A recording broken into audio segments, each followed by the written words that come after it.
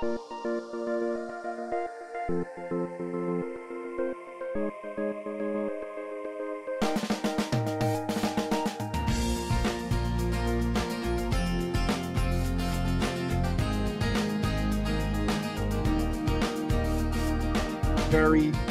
excited about this current conversation, and I'm looking forward to my good friends that I have on this call, folks that I've known for 8 years plus now, maybe even more. So I'm looking forward to having this great conversation. Thanks a lot, Tywan. All right, Brian, let everybody know who you are. Hi, everyone. Can you hear me? Yes, sir. Yep. So I'm Brian Phillips. I'm a broker with Douglas Elliman. I've been in the business 23 years, 13 years with Douglas Elliman. I'm physically located in Upper Manhattan, but I'm so I'm a member of REBNY, the Real Estate Board of New York, which covers Manhattan proper, North Brooklyn, Long Island City. I'm also a member of the One Key MLS, which covers Bronx, Westchester, areas north of that, Long Island. So I'm the mobile broker, as my registered trademark denotes. I'm everywhere. I work everywhere. So I drive. Don't steal it. Yes, that's who I am. All right, thanks a lot, Brian. And to round out the three of us, my name is Derek Hall. I'm the president and founder of Charter Real Estate School. And together with Brian and Tywan, we are the three co-hosts of Million Dollar Thinking. And we're really happy to be putting together this particular webisode because we're just talking about the relationship between real estate and the community, the greater community. Because I think a lot of times people who work in the industry kind of get caught up in, hey, I sell a house. You know, I rent out a commercial space and not really thinking about how that actually contributes to the greater community. So we specifically brought on some guests who work within the community, but then also have a very good understanding of how real estate relates. So we have with us Tremaine Wright, who's an Assemblywoman, Richard Flateau, who's on the community board in Brooklyn, and Lisa Downing, who was on the community board for Upper Manhattan. And all of them have a unique relationship with the real estate industry. And we're going to talk a little bit about how real estate professionals and real estate in general can kind of contribute more to building our communities. And I just wanted to throw out one quick question to everybody to kind of get the conversation rolling. And that is, you know, I was talking to Tywan about this a little bit before, the idea that in the politics recently and sometimes the media, real estate's been vilified. You know, to a degree, like I don't take money from the real estate industry. And, you know, we're about a step away from big real estate. You know, the idea of real estate is the kind of looming villain in our society nowadays because of some of the development decisions that have been made. And I'd like our panelists to introduce themselves and then kind of just talk a little bit about the way they see the relationship between real estate as an industry and the community. So we'll start with Tremaine Wright. Good evening, everyone. I'm Assembly Member Tremaine Wright. I've been serving in that capacity for the last 3.5 years. I represent Bedford-Stuyvesant and Crown Heights. In the Assembly, that's right. And in the Assembly, I'm also the chair of the Black, Puerto Rican, Hispanic, and Asian Caucus. I would say, I'm going to step back from my Assembly hat and just speak as a person in the community and say, I'm a small homeowner. I own a mixed-use building, and I think that the value of real estate and how it can be used is critically important to our community, particularly in low-density spaces where smaller owners can own, and they can really help to shape the face and the culture of what's going to happen in the space that they call home. I was able to utilize real estate to open a small business in my neighborhood to help transform what I believe is one of the most thriving commercial corridors in my neighborhood at this time. And it would not have been possible had I not been able to leverage the benefit and of ownership of some real estate. Thank you very much, Tremaine. How about you, Mr. Flateau? Tell us a little bit about yourself. Yeah, so I'm glad to be on tonight on the Million Dollar Thinking webinar. I'm also from Brooklyn, from Bedford-Stuyvesant. Yeah, I actually followed Tremaine Wright as chair of Community Board 3. So I'm the current chairperson of Community Board 3. And before that, I was chair of the Economic Development Committee for Community Board 3. And Mr. Tywan Anthony is the current chair of the Economic Development Committee. So yeah, I have a lot of ties with a lot of folks on this webinar. I'm also a homeowner and a business owner. I've owned Flateau Realty Corp for almost 20 years. I've been in business. So I've seen a lot of the ups and downs in the real estate market. It's a great topic. There are a lot of interconnections between what happens at the community level and what's happening with real estate. Just you look at things like zoning, ULURP, which we can get into more later. Mm-hmm.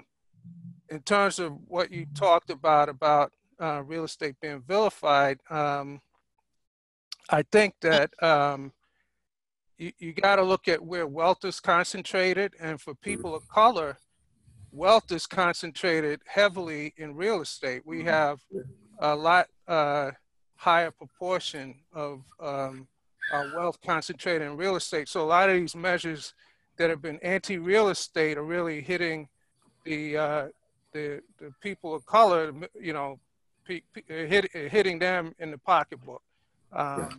So I think, you know, there's a lot that we can unpack on this subject, and I'm just glad to be here tonight with all of you. Thank you very much. We'll just get Lisa's working. Lisa went away again. Right. Sorry, I'm still at my office at work. I was trying to manipulate my lighting, but I'm just going to go with it. So sorry. I'm delighted to be here. Have had contact with a few of you over the years. It's a very important subject tonight that's near and dear to me. Born and raised in Harlem. I've been in real estate for 15 years. As of last week, I was the land use chair of Community Board 10. I still serve on Community Board 10, and I actually serve on the Upper Manhattan Empowerment Zone. So I have split relationships with community and with business, and it's a very tenuous relationship, unfortunately. There's a lot of misunderstanding, unfortunately, and the benefits that Tremaine spoke about in terms of how you're able to leverage real estate is a privilege. And it's sad to see that not all of us are able to benefit from that experience. I found in the community that there's a lot of mistrust with real estate and real estate developers, and in Harlem in particular. And part of my struggle as land use chair was to help the community get past that. But we're so entrenched in sort of a grassroots struggle mentality that concepts of real estate and opportunity are I don't want to say over our heads, but beyond our collective reach at this time. It's like missing the forest for the trees, right? Yes, yes. Yeah.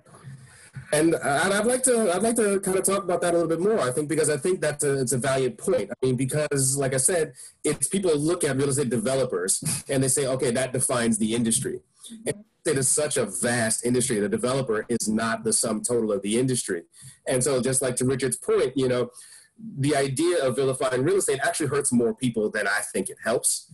And so I think because, for example, Tremaine opening Common Grounds, I love that story. I thought that was such an amazing thing. You identified something that was missing in your area and said, well, I can open up a commercial business that will actually lend to bettering this community. And I think that's what people, I think, need to be focusing on, and not where they're putting up a new condo building down the block.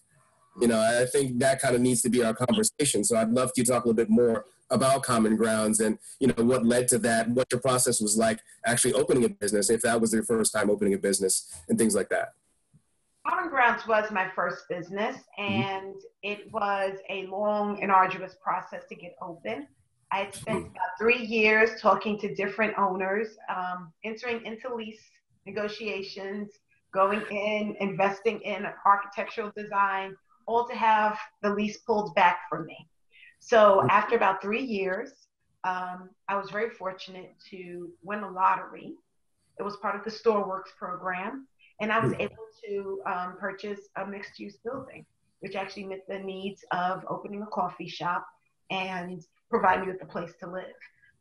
Here in my neighborhood, it's actually only 9 blocks from the house that I grew up in. And so I've been thinking about what was sort of missing in my neighborhood. I had considered home ownership before that, but I just wasn't in a position to actually do it. So this happened all at the right time, serendipity.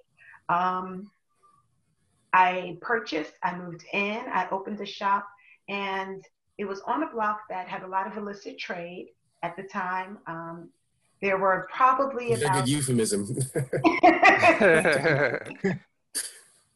And they had about maybe 6 or 7 tax-paying businesses in a 3-block strip.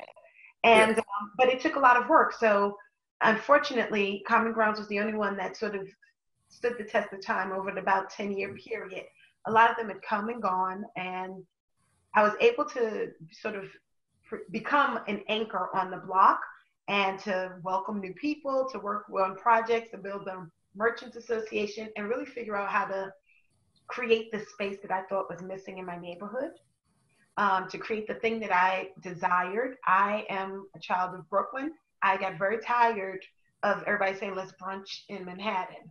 And if all you know, like late 90s, early 2000s, everybody wanted to go to brunch, and none of the brunches were in Brooklyn. And so I wanted to see that change.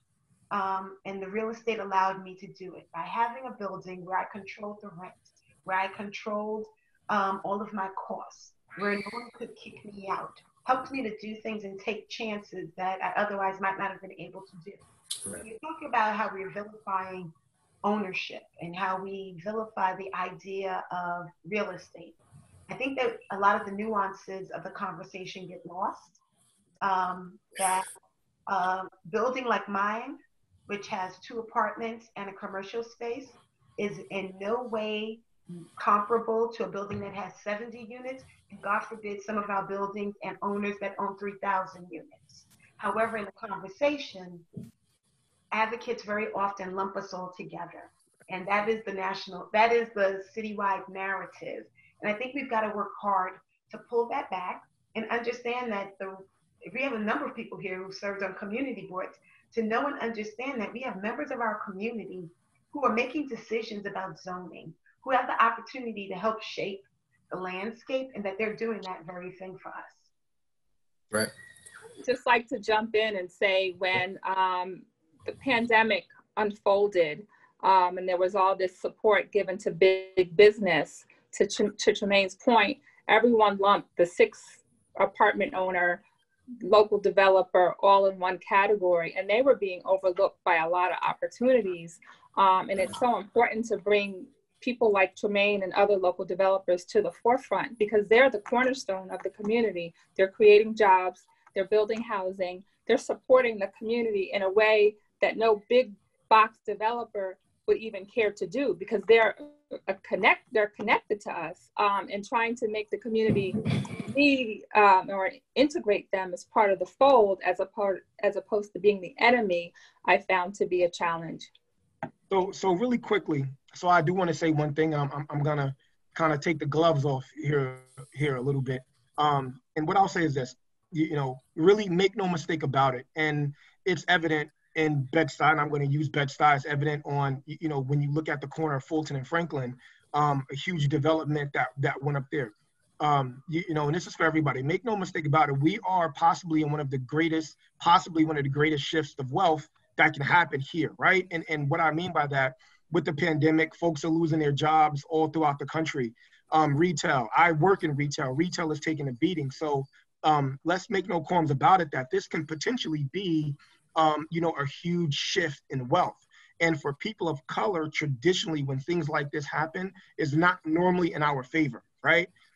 When people of, unfortunately, when our neighborhoods, suffer these economic hits, is normally not in our favor. So I think that is important. The reason why I love my community, why I love the community board, is because we are a group of people who hopefully can see and hopefully can help and assist a lot of our families in the community to not lose their homes in whatever kind of economic downturn. So I just wanted to make that point. Yeah, I want to tag on to that and talk about something that's very concrete, and that's a tax lien sale. There you go. So if you talk about the obfuscation, confiscation of wealth. Wealth, yep. You know, we got a tax lien sale, and there wasn't very good notice this year.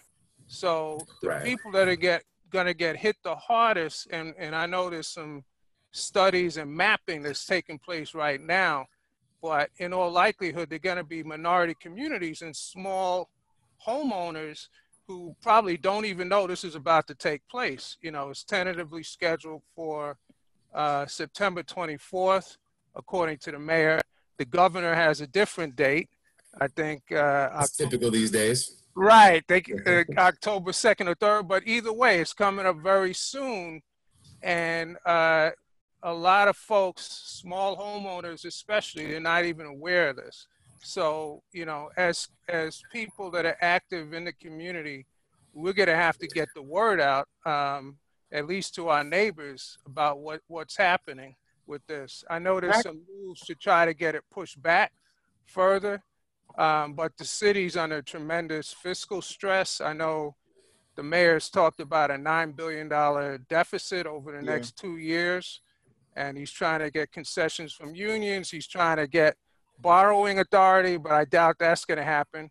And President Trump has told the city to drop dead. So we're not going to get relief from the federal government. So, I mean, this is a very concrete issue that's could possibly lead to, you know, additional diminution of wealth within the Black and brown communities. So can I ask you a question then?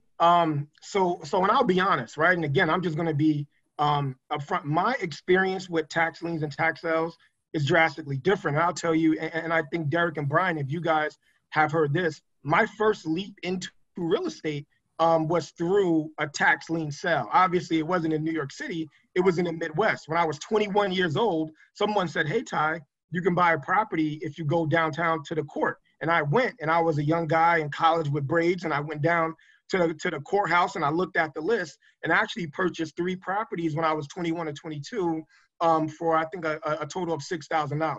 Now, that's Kansas. It definitely wasn't New York. Listen, that's Kansas. Listen, that's Kansas, and this is New York, right? So that's totally different. So my question is, who are the ones who benefit from purchasing these tax things? So I think I tried to do it when I came back to New York, and it was tied up with so much red tape. It wasn't even funny. So I think the city has 2 or 3 trusts set up, and they buy like thousands of these things. So a retail investor can't buy these tax liens that get sold.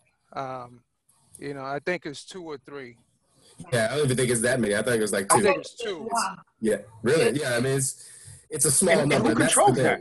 Well, who controls that? I think Bankers Trust may control one of the trusts. I don't remember who controls the other one, but I think basically the city gave a contract to 2 institutions to set up these trusts to buy the liens, and then they're not actually buying the property, but they're buying a lien on the property. Then if the owner doesn't make an installment agreement within a year, then they could the lien holder could start the foreclosure. But you know, the homeowner is getting dug into a bigger and bigger hole, because once the lien gets sold, then there's administrative fees that get added on, and it's a very high interest rate. It might be 18%, or I forget what it is, but it's pretty high. So. Yeah, and then just to elaborate that, but you couldn't buy the lien here, definitely not. Yeah, I know. Well, it's different, right? So in Kansas, yeah, and you know, this is just a tidbit. This is just something I tell my real estate students. You have tax lien and you have tax deed states. Kansas happened to be a tax deed state. So when I purchased that at the auction, I bought the deed outright. And when you pay for the lien, you buy the lien and you have to wait 2-3 years, whatever. Each county is different, and they'll have a redemption period. Then that homeowner can redeem that for 15, 16, 17%. If they do not, then you have the right to foreclose on that property and go through that process. Right. Interesting. Now, I would like to just the flip mode a little bit, just because I think that is we might be getting in the weeds for some of the the attendees, but I do love this conversation because this is my background. Like, I come from a research and data background, so I can talk about tax liens and foreclosure sales. House come home. But I did want to talk a little bit about, and this is a good question, I think, for Richard and Brian, because, you know, you guys are in the neighborhoods that people want to move into, right? And I think, you know, Manhattan, Brian, you know, people, you know, it's always talk about people are leaving Manhattan to go to places where there's more space. They're actually leapfrogging Queens now to get out to Long Island, to get that extra room, to get that backyard and things like that. But when you live in a desirable area like Harlem or parts of Brooklyn, are you seeing that? Like, are you getting a lot of people coming in saying, I want to live here. I don't care about going to Long Island or moving out to Westchester. I want to live in Harlem. I want to live in, you know, parts of Brooklyn. Are you guys seeing kind of an uptick in interest in your areas? Well, yeah, you know, people who often buy in Harlem are looking for more space, and then when they start their family at the school age, they want to go out to the suburbs for the schools, because the schools are more expensive in the city. So I think the natural extension from Harlem is Westchester, which I'm also licensed. So I find people going out to Westchester, most of them Queens, unless the commute doesn't work for them. You know, I've had people who went to Queens because that's a better commute, but mostly it's Westchester. You know, I don't see, otherwise, I don't see people moving from Manhattan unless they have children, or unless they're buying a second home. So from articles that I've read, I've seen estimates as many as 400,000 people have left Manhattan. Yeah. Just Manhattan alone. Yeah. You know, it couldn't be happening at a worse time because, as Assemblymember Wright knows, we're close to the deadline for the census. So this is going to have an impact like for the next 10 years. Yeah. In terms of how resources get allocated by the federal government. And is also could have a negative impact on our congressional representation. We could be looking at losing 2 to 3 seats in Congress from New York State. Yeah, there definitely seems to be a trend of people moving to Nassau and, you know, just outside of the city. The other thing is, even though rates are low, the credit standards have gone up. Right, exactly.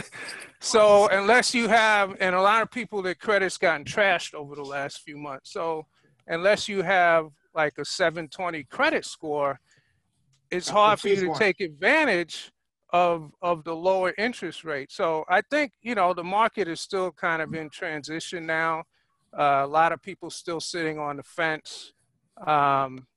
And I think we may be in for a further price correction, particularly if we end up with layoffs at the municipal level. And right now, you know, the mayor was talking about if they can't come to agreements with labor concessions or get additional borrowing, he's looking at 22,000 layoffs. So, wow. You know, that's got to have an impact on the real estate. I think that there's real estate giving, Richard, or local. I think what I'm experiencing up in Manhattan and areas I serve like Bronx and downtown Brooklyn, I'm seeing offers at and above the asking price. I'm not seeing what you're seeing. I'm sure it exists, but that's not my experience. I'm seeing offers and people are motivated to buy. I'm seeing lines around the corner in the Bronx, you know, depending on the price point, of course, you know, if it's under $1 million, definitely. I'm seeing lines around the corner in Clinton Hill, you know, and people willing to pay above the asking price. I think you're right. I have seen articles indicating that, you know, depending on what zip code you're talking about, there's been, you know, very different reactions in the marketplace. But overall, it's hard for me to see if the population's going down, how long, you know, over the next year or two, how the real estate could go up. I mean, maybe everybody's going to be coming back into New York in the next few months. I don't know. I agree with Richard. I'm also a real estate broker, and I've had my small boutique residential and commercial firm for 10 years. And I've had a few apartments pretty much sitting, and I think people are waiting it out, looking for price drops. I have been working in the Bronx over the past year, and I still see some steady momentum, obviously because the price point is lower. in the Bronx around the Yankee Stadium area in particular has become pretty trendy. But I think for the most part, people are just waiting and seeing, and I don't think we're going to have a very robust fall, unfortunately. I think in terms of the rentals, I think we're at the highest vacancy rate like in the last 40 or 50 years. Yeah, it keeps going. It keeps going up. Yeah. So quick question I have, and this will be for Assemblywoman Wright, and also for the community board members as well, myself. So 2019 was a rough year for real estate, right? With the passage of some of the rent stabilization laws, you know, as far as that aspect. So I guess a question to the panelists here, and also in February, and even though it didn't hold up, it's still in court as far as now renters having to pay broker's fee, right? So traditionally, you know, it was the renters paying the broker's fee, and then they wanted the owners to pay it. So that was a ripple there. So Tremaine, on as far as what you're seeing, how has do you think, right, between those laws and real estate and politics kind of battling it out, you know, in the media, how has that played into community aspect? How has that played into people being able to stay in their rental units or affordability for not only Bed-Stuy, but for the area that you serve and that you oversee? So a good number of our residents have been able to remain in their homes, and they are able, but those are not new negotiations. I think that the law that you were just referencing is about a new negotiation, a new relationship. So the rent stabilization does not affect fewer than four, the units that have less than four, buildings with less than 4 units. So a lot of the properties in, say, the 56 assembly districts are just not affected by those laws. 3-story brownstone, largely unaffected by it. Even a 4th-story, because it only has 3 units in it. They may or may not, depending on how it was zoned and what they've been using the building for. So I would say a lot of the concern that I had as we were discussing the new rent laws are the laws that were going to end or what were being referred to as, they wanted to say no eviction laws. Okay. And that was what I thought was going to be most problematic for really small homeowners, because what that was going to effectively do was negate existing leases and change the terms so that homeowners could no longer end a lease at the end of its original term. It would be a perpetual renewal based on the desires of the tenant.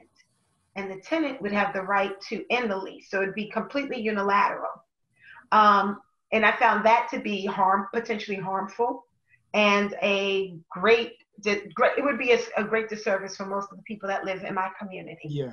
And so I've been very clear about explaining that and making sure that people understand that that is not the outcome that they want. While we want to protect tenants, we also want to protect small families and small owners, and particularly small owners who live in the house that they might also have a unit in.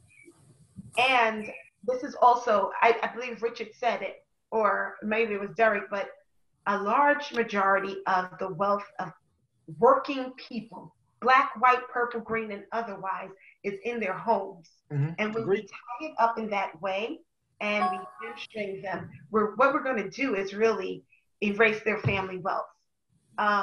Being able to return home from college and live in a family unit saves everybody some money in that family. I did it. Right. Those are things that allow us, when you might not have a trust fund at the end, but that's your inheritance along the way, so that you can save and get ahead and make your own purchase later on. So I was just very concerned with some of that.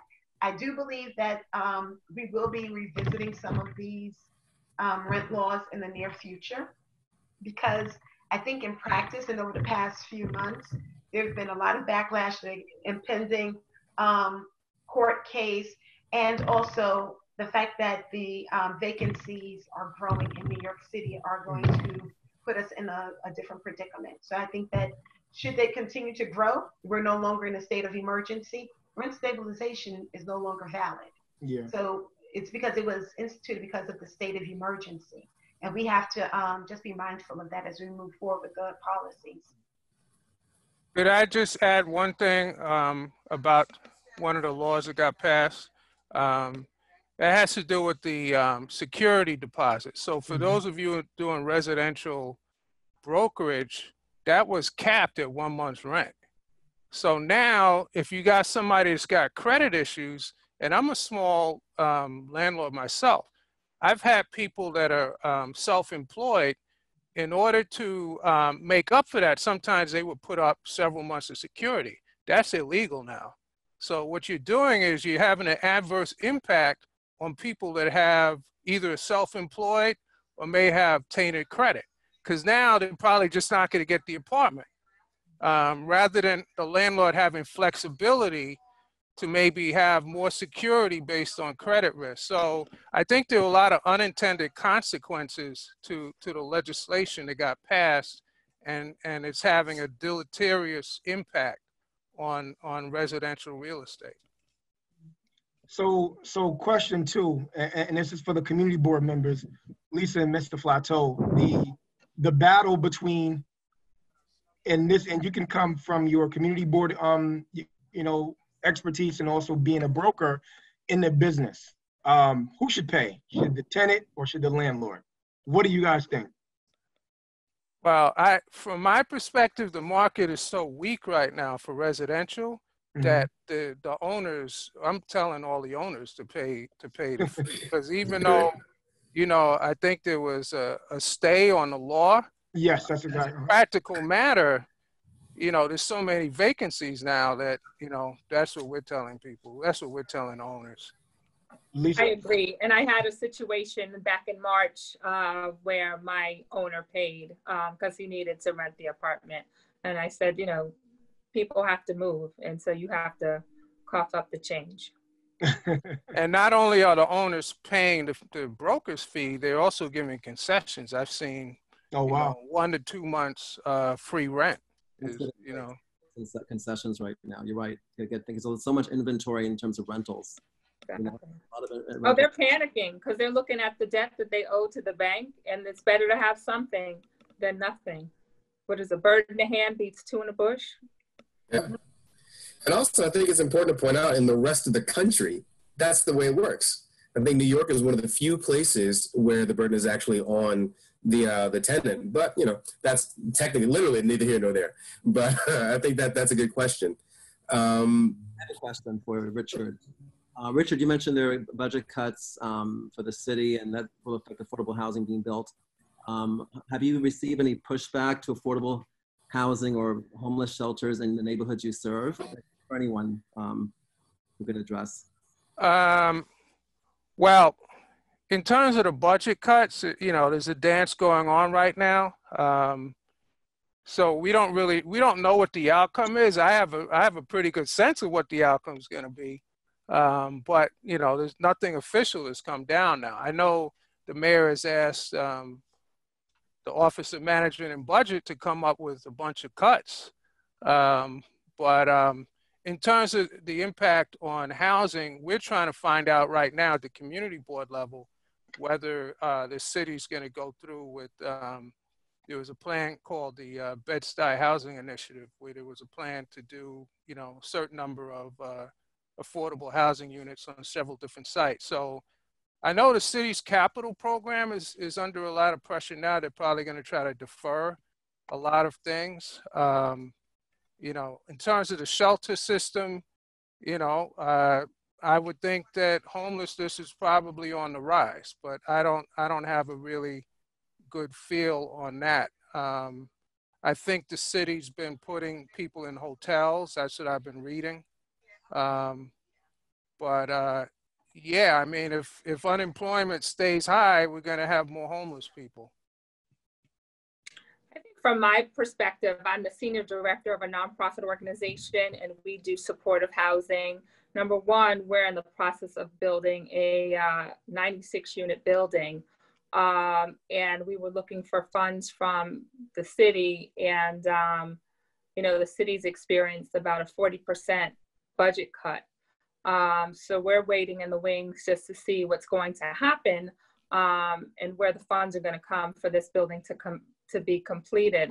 So I think everyone's kind of dangling. On the flip side, once the city straightens itself out, there will be a lot of affordable housing coming online. I think at HPD, there's been a lot of turnover, and there are a lot of backed up projects in the pipeline, which are going to be delayed, but eventually over time, we will see a robust pipeline of affordable housing to meet this homeless demand and other supportive housing programs. Do you receive pushback from the members of the community with the affordable housing going up, or proposed affordable housing? There's pushback in Harlem. There's pushback around development in general, and I'm trying to get them to distinguish the difference. And they just see development as bad. So they don't think about jobs or housing. They need housing too. So, you know, as far as Harlem's concerned right now, in my opinion, it's a very anti-development culture. Yeah, not in my backyard is big. That's okay, because I'm going to just tap into the fact that Brian keeps referring to affordable as if it's something bad. I am going to pull it to the carpet. I'm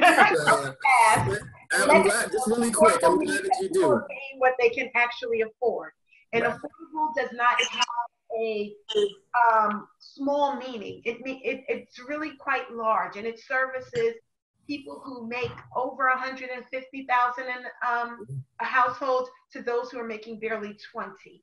So I think we've got to get to the point where we stop using it like it's a bad word, and we help people, that we work a little bit harder to make sure that people understand that we need all of it. We're very fortunate. I'm waiting for a project. I don't know the status at this moment off the top of my head. I'm waiting to get an update. But it's for seniors, and we had to ask for affordability from $20,000 and a household income of $20,000 up to $80,000, and it was just reflective of who actually lives in our community. And so I think that we've got to remember that affordability can speak to all of the people that live here. It's just a matter of how we're going to mix it together so that the financing will make sense for us ultimately. Right, I agree. It's also very important to have mixed use housing where we can blend some of these income bands together. And from the community, and this whole topic of affordability bands or income bands needs to be better understood. And that's an area that's lacking at the community level, in my opinion. Well, what I'll do on that aspect, I'll also plug in community boards, right? So a lot of times if there's a project going on, go to community board meetings, and Mr. Flateau can tell you more. They'll talk about what's called AMIs, right? Which are the area median incomes, right? So, and that is the metric that's used as far as gauging affordability for a particular project. And a lot of times, and Lord knows I've sat throughout these last 8-10 years that I've been on the community board, hours and hours and hours of a lot of these presentations. So I think it's important too for folks in the community to be involved and see. So when you're talking about affordable housing, to see what these projects actually mean when you go to the community board meetings and you look at those presentations and you see who approves it and look at the process. So I think that aspect is important too. Yeah, to amplify on what Tywan said, I think that the trend towards concentrating poor people in, specific housing, that's been, we've drifted away from that trend probably the last 20 or 30 years because, it proved to be a disaster to try to isolate people. So, as Assemblymember Wright pointed out, most of these affordable housing developments have broad bands going from anywhere from, 40% of area median income up to say 110 or 120%. So you want to have a group of, mixed income folks in a building. And I think, they tend to work a lot better that way. And no side doors. No side doors. Right. Report, no poor doors. Yeah, no poor doors. No poor door stuff. None of that. Nice one. Well said. Because I haven't heard that brought up in a while. Because that was a hot topic a couple of years ago, and that was one I've seriously debated for a little while, and we haven't heard it again. But you're right. There's got to be, like I said, more of a bringing together the people who live in an area, not a separation. So I wouldn't walk in there. If I lived in that building, I'm walking in. I don't care what kind of door they got. I'm walking through the main door. What y'all talking about? Listen. Represented developments in Harlem, like for Abyssinian Development Corp, and for other small developers where they're mixed income, affordable up to 100,000 down and down. You know, so yeah, it's affordable. It can mean many different things. Not just doesn't mean poor. 100,000 is not low income, but there are restrictions. You got to live there for the duration of the tax abatement. You know. But yeah, I working for a large firm, I have not seen pushback. I mean, my firm is like development. We have a lot of developments coming in. I have developments in the pipeline. I don't see an anti-development culture here. That's not my vantage point at all. Like Lisa's saying is anti. I don't know. I mean, New York is this. You're working on private land. Most of your projects are on private land, right? So you have the freedom to do what you want. The projects that mostly come before the community board are projects that are being built on public land, so they require sort of UDAG or something like, or UDAP approval or ULUP. Only if they need a variance will they come before a private development come before the community board. So there's a difference. Or sometimes they're trying to get a bonus to add more. So we've seen a lot of fresh market applications in Community Board 3 because we've been designated as a food desert. But the developer gets to build an extra floor though. So so that's pretty much the exception. If the developer's trying to get a bonus, it could be on private land, but they're trying to get a bonus. So, you know, for something like the fresh market.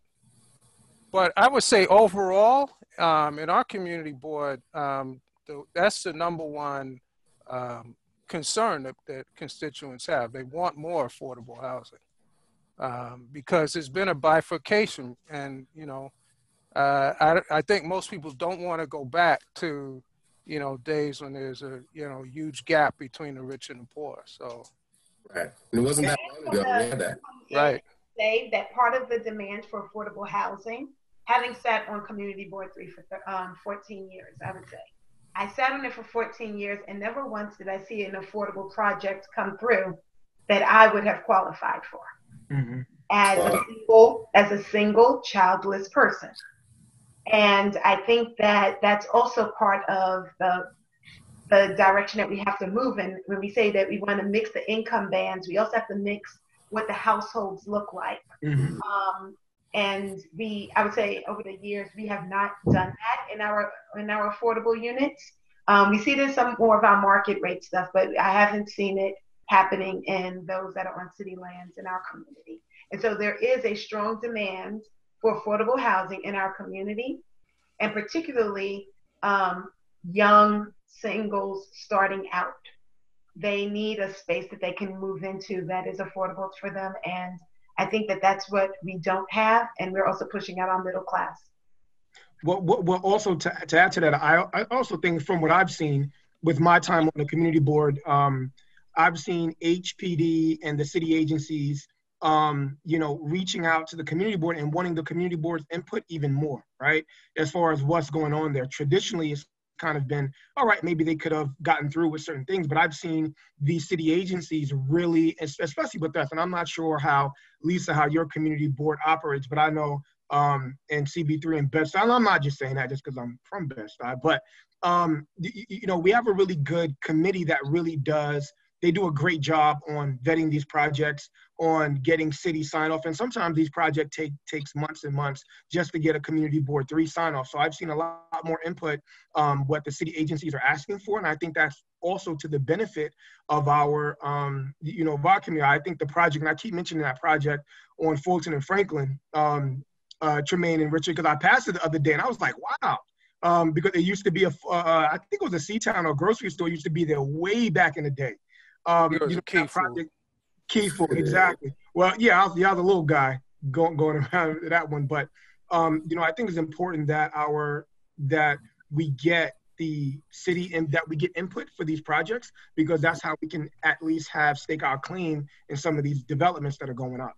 Right. We have a You're question. very correct. I think there should be a requirement. Well, I know land use is open to all community board members. I think there should be a requirement as part of a board member's term that they all sit on the land use committee. So while we have a strong, tight-knit land use committee, we know the protocol, we know the procedures, we ask good questions. It's when we get in front of the general board, it's like mayhem, right? Always. You know, because nobody really understands, right? You know, you have one non-community board member who knows the technicalities of AMIs and affordability bans, and everyone shuts him down. You know what I mean? So there's definitely an information gap there.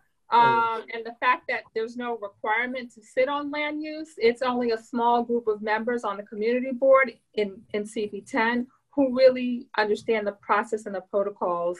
But we do engage, we do bring developers in, we're trying to make sure they come more than one time throughout the process, so there's continuity. So we've really built that up, but that's only like maybe 8 to 10 of us out of 40 to 50 members. And I'd actually like to piggyback, sorry, real quick. I just wanted to ask this real question because I think it piggybacks on what Brian and Ty both asked recently. And just kind of on the flip side, what Ty just asked is, are you seeing, because you guys have all served on your collective boards and in your positions for several years, have you seen more community involvement? Are more people involved now that real estate is kind of a bigger topic? Are more people kind of interested in what the board does and more people coming to meetings and things like that? Are you seeing more people in the community coming out? Well, actually, the last few months, we've been having virtual meetings. Yeah. So we've been having Cisco WebEx meetings, but we have had, active participation. One of the things which we haven't talked about too much, but it's definitely having an impact on real estate, has been the rise in crime. Oh my goodness. Yeah. And, we've had a big spike in violent crime, a lot of it related to gang violence, and, that probably has some role in why a lot of people have moved out. But people in the community are very concerned about that topic. Mm-hmm. And we've had, when we've had meetings with the commanding officers from the precinct, just on days notice, we had 300-400 people that came out to less than a day's notice. Tremaine was on the call, so she remembers. So yeah, for certain issues that are like flashpoints and people just spending, $1.5 million, $2 million on their property, they're extremely concerned about that and they get very engaged. So and also to piggyback on that, even though it's not a direct real estate issue, but it is a real estate issue. So I chair the Economic Development Committee, so we oversee the SLA liquor license, right? So again, even though it's not a direct real estate issue, these businesses have signed leases, right? And that lease is tied to a tangible real estate asset along our Fulton Street corridor.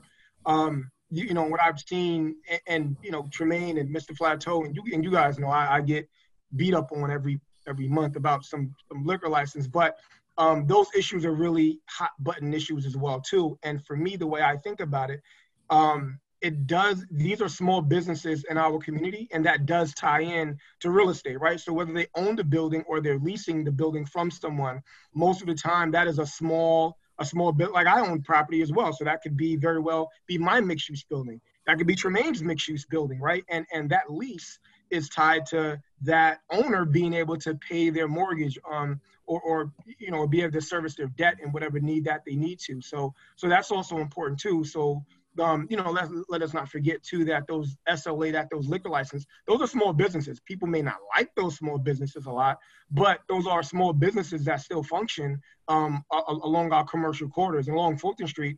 I was there the other day and I like it. That's just my personal opinion. I think we have some great, strong, small Black-owned businesses that are there, that are thriving throughout the pandemic that's going on. So, and those are the things I like to see, especially if those buildings belong to someone that lives and is from the community, then that benefits the community as well. Tremaine, you were going to say something earlier. I wanted to make sure if you wanted to get that point out, you could go back to it. I'm sorry, what was that?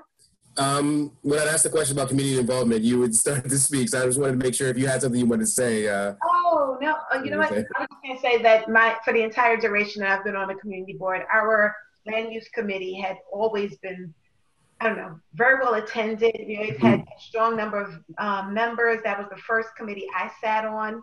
Our community board was one of, I think, 3 in the city that actually did rezoning. We did our entire community. So we're very fortunate to have a lot of people participating and learning at the granular level. But I also think that there is definitely, I think Richard hit it on the head, lots of people that have made investment here, and they want to make sure that their investment pays off, and they want to make sure that they can continue to call this place home and be safe in it. Because that's really what it is. We all want a safe community that we can live, thrive in. Tremaine, quick question to you. Are you seeing a lot of developers that are developing in your district? Are they calling your office for support, for advice, or what does that look like? So no. Okay. And if you look at the big developments in Bedford-Stuyvesant, they, outside of Tompkins Avenue, which has, I think, 3 new buildings over the past like 2.5 to 3 years, most of it is along Bedford, Franklin, and that's outside of my district. We have some big ones on Ralph Avenue that but again, it's right outside of my district. So I am not getting a lot of calls from developers about that. It just happens to be the way my district is cut. But I'm very much aware that these developments are happening all around us. I will say it's almost been an hour, so it's already 6:57. So, and I think we can keep this conversation going, but I did want to open it up. If anybody does have any questions out there that are viewers, you can feel free to type something in the chat or put your hand up, and I'll give you an opportunity to speak. So you can ask your question directly to the panel if you'd like to do Derek, We'll take a few before we go. Yeah. So Jessica Johnson, she asks, what does affordable mean? And Jessica, she's great herself, so she knows Bed-Stuy. She does a bunch of phenomenal stuff, but she asks, what does affordable mean? So maybe if you can start with that one. Well, I saw that, and I literally asked that question right when Tremaine made the point about. Yeah. So I thought because I was literally about to break in and say it, and then Tremaine said it. So I think it was addressed pretty well. Actually, I just want to add one thing to that. So the area median income, that's set by the federal government, by HUD. So a lot of times people think that, the city officials or the state officials could do something about that, but it's actually set by the federal government. So if you wanted to change that, you need to talk to your Congress member and try to get to somebody in HUD. And for New York City, it actually takes in about 3 or 4 additional counties in addition to the 5 boroughs. The area is a broad geographic area, so it's not just the 5 boroughs for the area of income. Yeah. That I did not know. So we got to thank you from Jessica for addressing the question. You also had, guys, you had Jasmine mentioned something regarding 18%. Jasmine, do you want to ask that question? I just wanted to find out if she wanted to address Did it have to someone. do with the tax liens? Yeah, I think so. Yeah, it's probably the tax liens. Yeah. Okay. So, yes. Yeah, she's great. Yeah. So I could maybe say a little bit about that. So when the lien gets sold, there's automatically a surcharge that gets added, and I don't remember what that percentage. It might be 5%. So if your lien was $100, now the day after the lien is sold is $105, and then they could also charge interest, and that's the rate I'm not 100% sure about. I don't know if Assemblymember Wright remembers the rate, but it's high. It is high. It's somewhere exactly. between 12. I think it's somewhere between 10 and 18%. I don't remember the exact rate. But you don't want to get caught. You don't want to get caught in that tax lien sale. That's the bottom line, because they'll add the administrative fee and legal fees. I left that out. They add legal fees, and then they charge interest. So if you were in trouble before the lien sale, you're in bigger trouble after the lien sale. Yeah. It almost triples number of floods. So because these are water bills can be as low as $5,000. Hey guys, I just want to thank you. You know, Brian, Tywan, Derek, great selection. Thank you, Richard, Lisa, Tremaine. You were very informative. I really enjoyed listening to it. Is there any way that real estate professionals to have a great working relationship with their local, government officials? Anyone can answer that, So I'm going to say yes. I think that it is an important relationship. Our real estate professionals are large and small, and they all need to understand what role they play in our community as well as in our local economy. The larger developers can make more hires. They might be hiring building maintenance. They may also be the people developing lots of land that have been sitting idle. And regardless of the size of the developer, they all impact the community around them. So it is very important for us to have a relationship, to have us to ongoing. Doesn't mean we always agree, but it means that we need a relationship so that we can talk and work through all of the concerns. And for our smaller owners and developers, they definitely need to have the ear of their local official, because I often tell the people in my community, everybody in Albany every community, every constituency you can imagine has a lobbyist in Albany, except for a small homeowner that owns a 1 and 2 family house. So they better get into the air for whoever's representing them so that their voice is not lost. That's a good point. I like that. That's a very, very good point. Yeah. Very thanks, Tremaine. So, right now, are you guys Anthony, working on any legislation right now related to real estate? Anthony, if I could, I'll chime in on that too. So one thing that I'll say is for people looking to be more involved, you can look up wherever you live, whether it's, whatever borough, look up your community board district, look up when the community board meeting is. Bed-Stuy is the first Monday of each month, and go, right? Yeah, and you go to your local community board meeting, and you either before the meeting or after, our chairperson, Mr. Flateau, you introduce yourself to them and you ask, hey, I'm looking to get involved. And I think it's a great thing for students. I think it's a great thing for anybody in the community looking to be more engaged in, in the process of what's happening locally. I would just echo Tywan's sentiments. The community board is a great place to be. As crazy as it is sometimes, it's such a powerful learning experience, particularly when you get in the community level. So for young professionals, young adults, students, there's a place for you. And I think that's how we begin to change the culture, is when we get more younger people involved in the process at a younger age. And in Bed-Stuy, if you're quick enough, you can even get free food sometimes. We don't offer food. And Community Board 10 in Central Harlem, our meetings are the first Wednesday in every month at 6 o'clock. And we're still meeting by Zoom, and we're on the internet, Manhattan Community Board 10. Mr. Flateau, you got to do a plug like Lisa did. Well, unfortunately, since our meeting's on Cisco WebEx, we don't have any food. But when when we come back together in person, we do have food for our board members.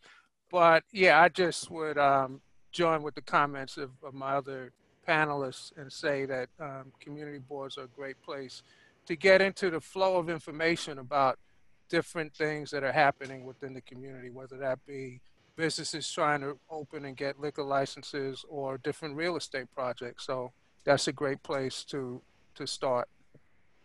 And I did hear the question about pending legislation. There's always pending legislation related to real estate.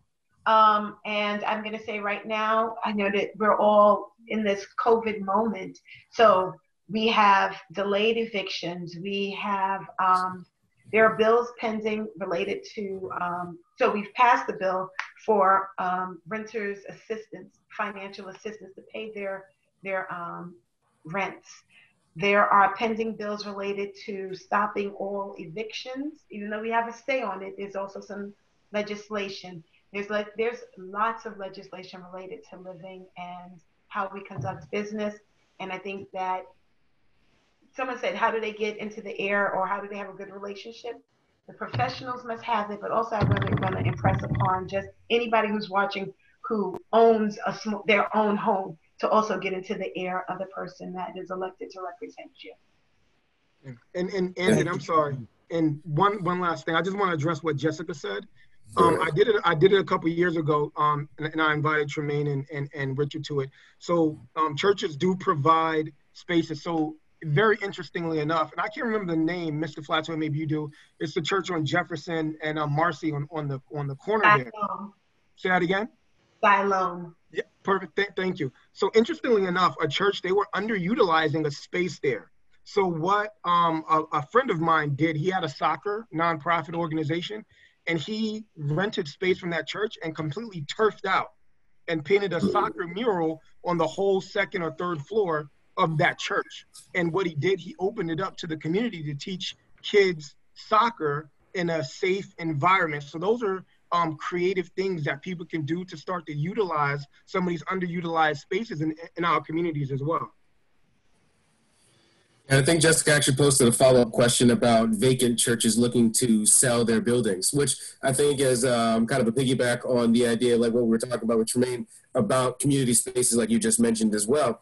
I think the question is really, are there any? And I don't know if anybody on the panel has a direct answer for that, but I think it's good to understand that there are these potentials, right? If there is a church or another space that is available, there's all the uses, as you said, Tywan, for that can benefit the community. It's just about being creative about the space available. So if anybody does know of a church or the space that's underutilized or for sale, get with somebody else and figure out what you can do to repurpose that space, whether it's buying it or renting it out or anything like that.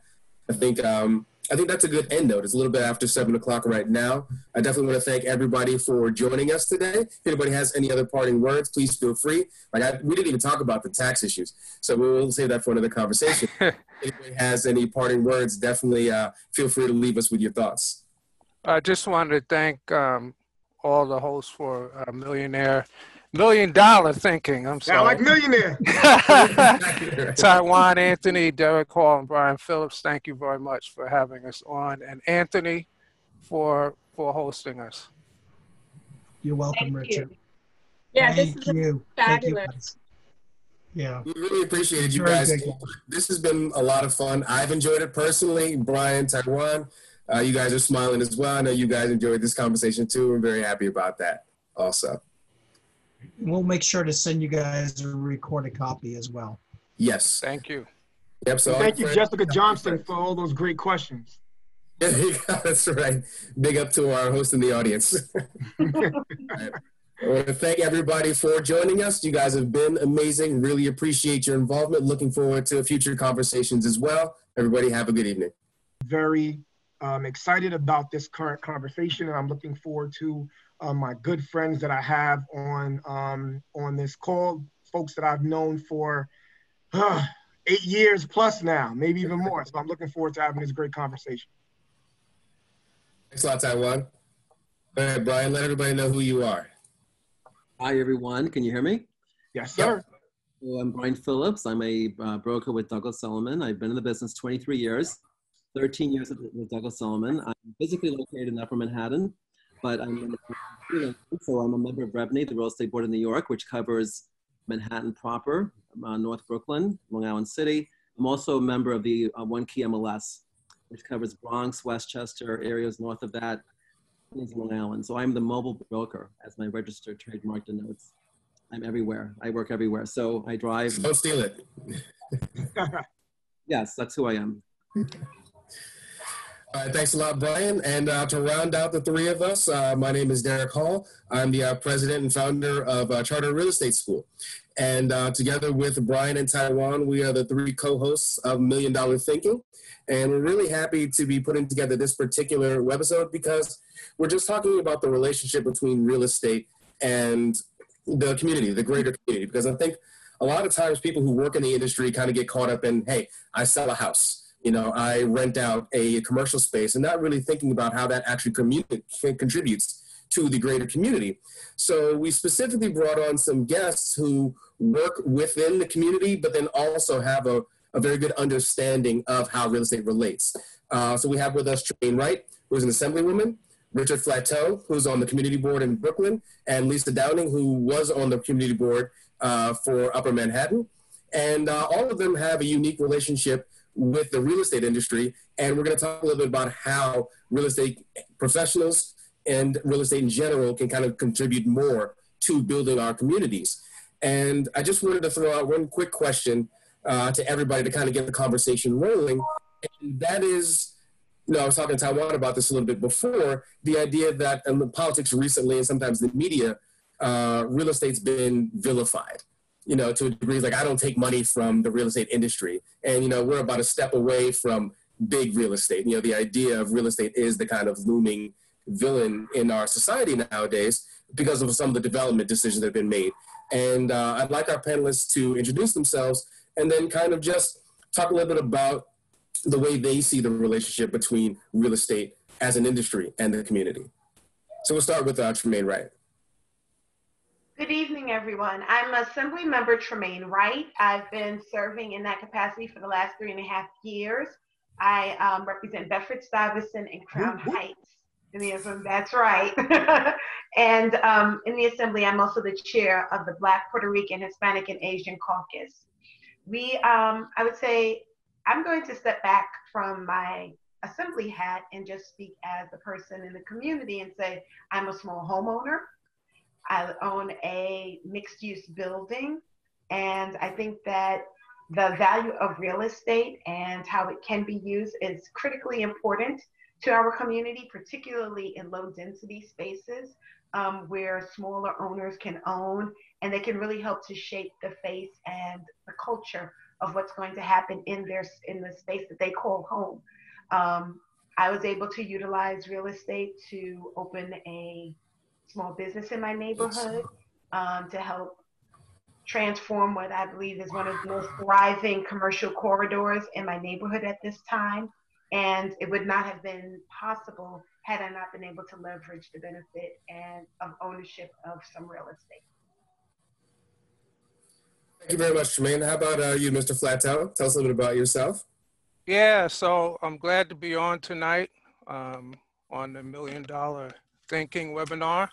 I'm also from Brooklyn, from Bedford-Stuyvesant. And yeah, I actually followed Tremaine Wright as chair of Community Board 3. So I'm the current chairperson of Community Board 3. And before that, I was chair of the Economic Development Committee for Community Board 3. And Mr. Tywan Anthony is the current chair of the Economic Development Committee. So yeah, I have a lot of ties with a lot of folks on this webinar. I'm also a homeowner and a business owner. I've owned Flateau Realty Corp for almost 20 years. I've been in business. So I've seen a lot of the ups and downs in the real estate market.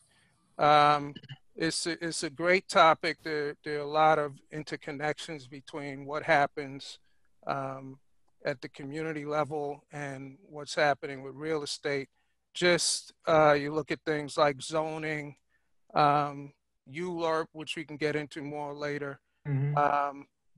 In terms of what you talked about real estate being vilified, I think that you got to look at where wealth is concentrated, and for people of color, wealth is concentrated heavily in real estate. We have a lot higher proportion of our wealth concentrated in real estate. So a lot of these measures that have been anti-real estate are really hitting the people of color, you know, hitting them in the pocketbook. So I think, you know, there's a lot that we can unpack on this subject, and I'm just glad to be here tonight with all of you. Thank you very much. We'll just get Lisa's working. Lisa went away again. Right. Sorry, I'm still at my office at work. I was trying to manipulate my lighting, but I'm just going to go with it. So sorry. I'm delighted to be here. Have had contact with a few of you over the years. It's a very important subject tonight that's near and dear to me. Born and raised in Harlem. I've been in real estate for 15 years. As of last week, I was the land use chair of Community Board 10. I still serve on Community Board 10, and I actually serve on the Upper Manhattan Empowerment Zone. So I have split relationships with community and with business, and it's a very tenuous relationship, unfortunately. There's a lot of misunderstanding, unfortunately, and the benefits that Tremaine spoke about in terms of how you're able to leverage real estate is a privilege, and it's sad to see that not all of us are able to benefit from that experience. I found in the community that there's a lot of mistrust with real estate and real estate developers, and in Harlem in particular. And part of my struggle as land use chair was to help the community get past that. But we're so entrenched in sort of a grassroots struggle mentality that concepts of real estate and opportunity are I don't want to say over our heads, but beyond our collective reach at this time. It's like missing the forest for the trees, right? Yes, yes. Yeah. And I'd like to kind of talk about that a little bit more. I think because I think it's a valiant point. I mean, because like I said, it's people look at real estate developers and they say, okay, that defines the industry. And it is such a vast industry. The developer is not the sum total of the industry. And so just like to Richard's point, you know, the idea of vilifying real estate actually hurts more people than I think it helps. And so I think because, for example, Tremaine opening Common Grounds, I love that story. I thought that was such an amazing thing. You identified something that was missing in your area and said, well, I can open up a commercial business that will actually lend to bettering this community. And I think that's what people, I think, need to be focusing on, and not where they're putting up a new condo building down the block. You know, I think that kind of needs to be our conversation. So I'd love to talk a little bit more about Common Grounds and, you know, what led to that, what your process was like actually opening a business, if that was your first time opening a business, and things like that. Common Grounds was my first business, and it was a long and arduous process to get open. I had spent about 3 years talking to different owners, entering into lease negotiations, going in, investing in architectural design, all to have the lease pulled back from me. So after about 3 years, I was very fortunate to win a lottery. It was part of the StoreWorks program. And I was able to purchase a mixed-use building, which actually met the needs of opening a coffee shop and providing me with a place to live. Here in my neighborhood, it's actually only 9 blocks from the house that I grew up in. And so I'd been thinking about what was sort of missing in my neighborhood. I had considered home ownership before that, but I just wasn't in a position to actually do it. So this happened all at the right time, serendipity. I purchased, I moved in, I opened a shop, and it was on a block that had a lot of illicit trade at the time. There were probably about— a good euphemism. And they had about maybe 6 or 7 tax-paying businesses in this big block strip. And, but it took a lot of work. So unfortunately, Common Grounds was the only one that sort of stood the test of time over an about 10-year period. A lot of them had come and gone, and I was able to sort of become an anchor on the block and to welcome new people, to work on projects, to build a merchants association, and really figure out how to create the space that I thought was missing in my neighborhood, to create the thing that I desired. I am a child of Brooklyn. I got very tired of everybody saying, let's brunch in Manhattan. And if all of you know, like late 90s, early 2000s, everybody wanted to go to brunch, and none of the brunches were in Brooklyn. And so I wanted to see that change.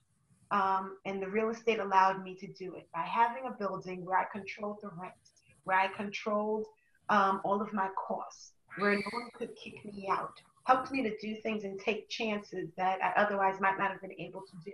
Right. You talk about how we're vilifying ownership and how we vilify the idea of real estate. I think that a lot of the nuances of the conversation get lost. That building like mine which has 2 apartments and a commercial space, is in no way comparable to a building that has 70 units, and God forbid some of our buildings and owners that own 3,000 units. However, in the conversation, advocates very often lump us all together. And that is the citywide narrative. And I think we've got to work hard to pull that back and understand that we have a number of people here who served on community boards, to know and understand that we have members of our community who are making decisions about zoning, who have the opportunity to help shape the landscape, and that they're doing that very thing for us. Right. Just like to jump in and say, when the pandemic unfolded, and there was all this support given to big business, to Tremaine's point, everyone lumped the 6 apartment owner, local developer, all in one category, and they were being overlooked by a lot of opportunities. And it's so important to bring people like Tremaine and other local developers to the forefront, because they're the cornerstone of the community. They're creating jobs, they're building housing, they're supporting the community in a way that no big box developer would even care to do, because they're connected to us, and trying to make the community be or integrate them as part of the fold, as opposed to being the enemy, I found to be a challenge. So really quickly, so I do want to say one thing. I'm gonna kind of take the gloves off here a little bit. And what I'll say is this: really make no mistake about it, and it's evident in Bed-Stuy, and I'm going to use Bed-Stuy as evident on, when you look at the corner of Fulton and Franklin, a huge development that went up there. And this is for everybody. Make no mistake about it. We are possibly in one of the greatest shifts of wealth that can happen here, right? And what I mean by that, with the pandemic, folks are losing their jobs all throughout the country.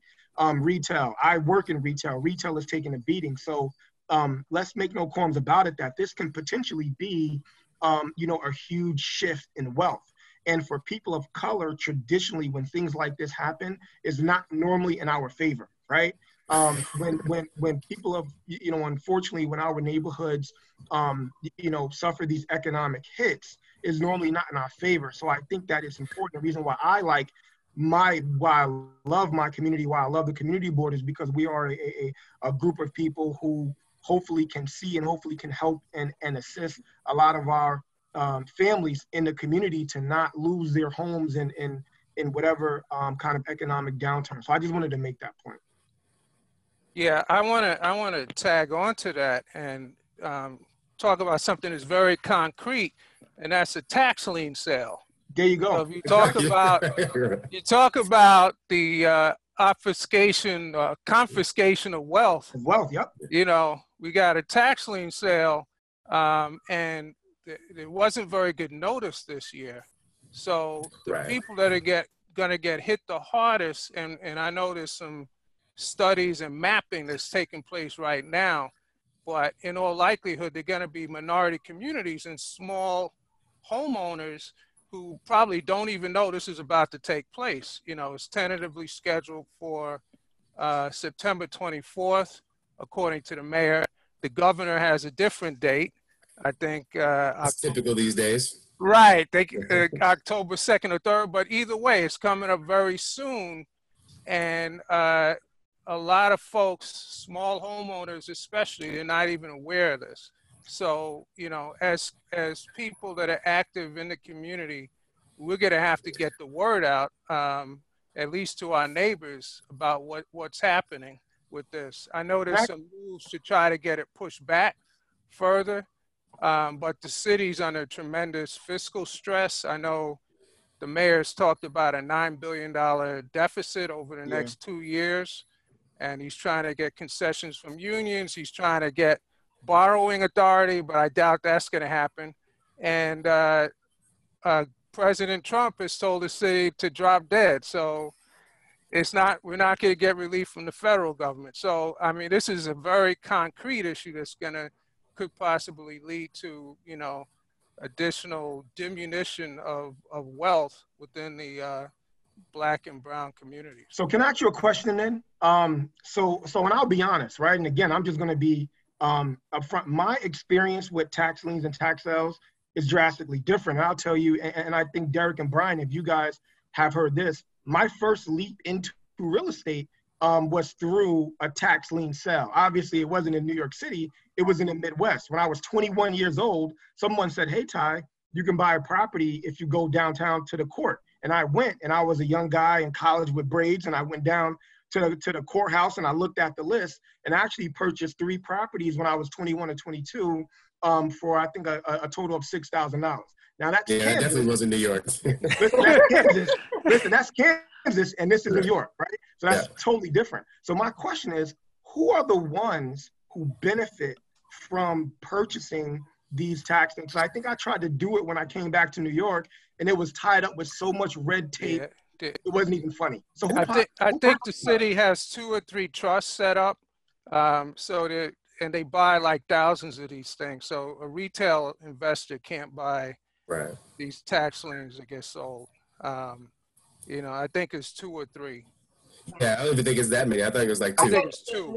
Yeah, really? Yeah, I mean, it's a small number. And who controls that? Yeah.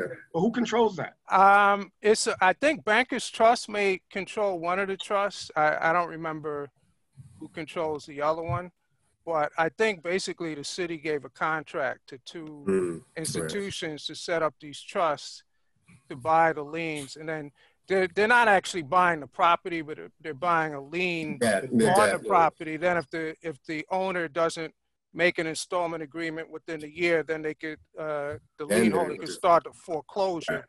But you know, the homeowner is getting dug into a bigger and bigger hole, because once the lien gets sold, then there's administrative fees that get added on, and it's a very high interest rate. It might be 18%, or I forget what it is, but it's pretty high. So yeah, and then just to elaborate that, but you couldn't buy the lien here, definitely not. Yeah, I know. Well, it's different, right? So in Kansas, yeah, and you know, this is just a tidbit. This is just something I tell my real estate students. You have tax lien and you have tax deed states. Kansas happened to be a tax deed state. So when I purchased that at the auction, I bought the deed outright. And when you pay for the lien, you buy the lien and you have to wait 2-3 years, whatever. Each county is different, and they'll have a redemption period. Then that homeowner can redeem that for 15, 16, 17%. If they do not, then you have the right to foreclose on that property and go through that process. Right. Interesting. Now, I would like to just the flip mode a little bit, just because I think that is we might be getting in the weeds for some of the attendees, but I do love this conversation because this is my background. Like, I come from a research and data background, so I can talk about tax liens and foreclosure sales. House come home.